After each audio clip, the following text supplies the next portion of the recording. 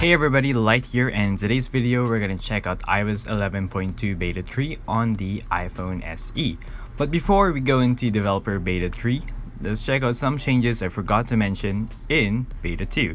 So that is in the Apple Wallet application. If you open that thing, you would see here a new pass for Apple Pay Cash. And if you could go ahead and use this feature if it's available in your country.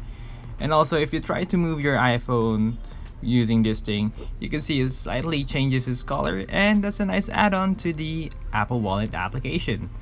And also if you try to run some benchmark tests on the iPhone SE, we would get a score of around 2,516 for single core and 4,359 on multi-core.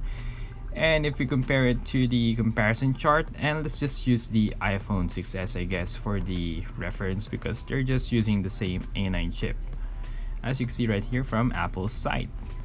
And going back here, you can see how it's slightly higher than the iPhone 6s. And if you go to multi-core, as you can see, it's also slightly higher than the iPhone 6s. And also if we run an AnTuTu benchmark test on the iPhone SE, we would get a score of 120,703. Also, I'm just gonna put all of the test results in the description box below. So let's go ahead and update this iPhone to Beta 3, and let's check out what are the changes in Beta 3.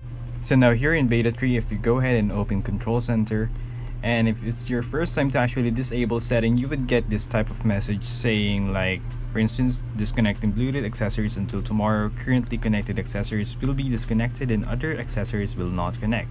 Bluetooth will continue to be available for Apple Watch, Apple Pencil, personal hotspot, and handoff. So it's kind of like explaining what's actually happening.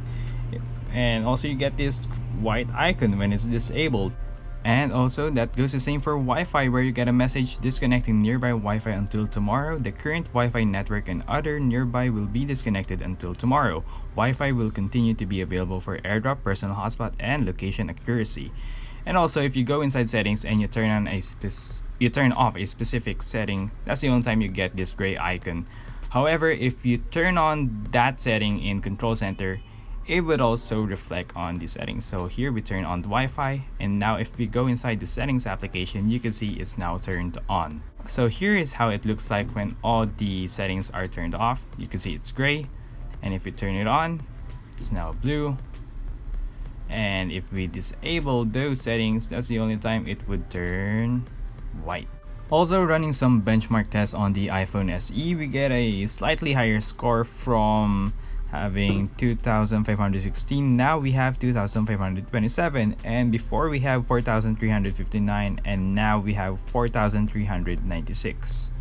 Also, running AnTuTu benchmark test on the iPhone SE, we get a score of 113,499, which is slightly lower than the previous beta, which is around 120,703. Also, while I was just about to upload the video, I seem to notice one more change here in Beta 3. Remember on my previous video on Beta 1, in which when you double press the lock button, it would not lock your iPhone? But now on Beta 3, when you do that, that would now lock your iPhone, as you can see. So that is it guys for iOS 11.2 Beta 3 on the iPhone SE. And always remember guys, this is just a beta, and Apple will still continue to improve and do some bug fixes on the future betas. So that is it guys. As always, thank you for watching, and please subscribe for more.